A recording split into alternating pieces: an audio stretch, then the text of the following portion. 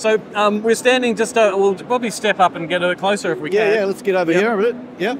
You can see a side profile. So this is the PowerAll that we've seen back in Australia. Same solution, but obviously we're now opening it up bigger to the world.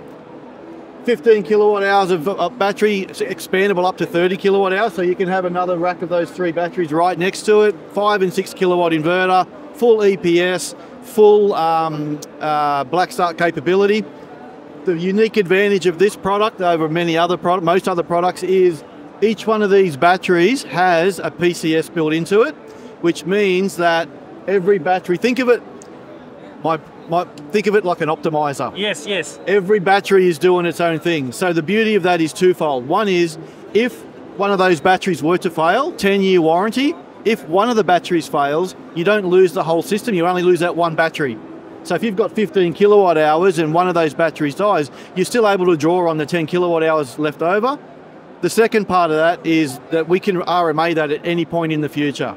I don't think people realise that the fact that generally when you get a parallel battery system, they all have to age together. Correct. Because there is no individual PCS at a battery level. Correct. So this is something that's a very unique feature for us, yep. And it works exceptionally well. It also allows for expandability, which for the same reason you can't do with most other batteries, because you have to have the same state of charge.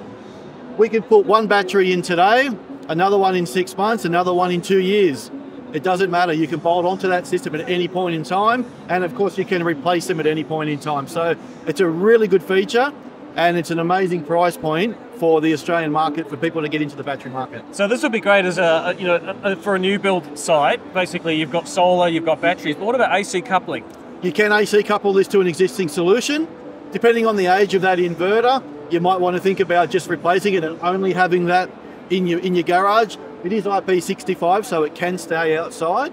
And this is exactly how it looks. You don't see any cables. Well, you know, you've installed one, right? It's all rear entry mounted, so you don't see any messy cables.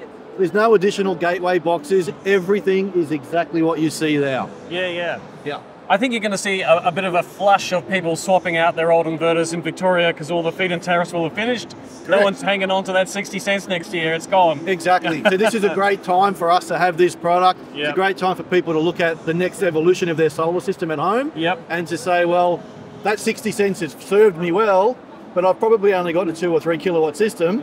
It isn't big enough. When I go back to zero feed-in or 15 cents, it's not going to do it. We've moved a long way since then. Obviously, 1 in 5 systems in Australia has a battery attached. Wow. According to the Sunwiz data. Wow. So it's pretty impressive. People are starting to realise that energy security, ROI is not as important as energy security for a lot of people. Yep. But the ROI is coming down on these.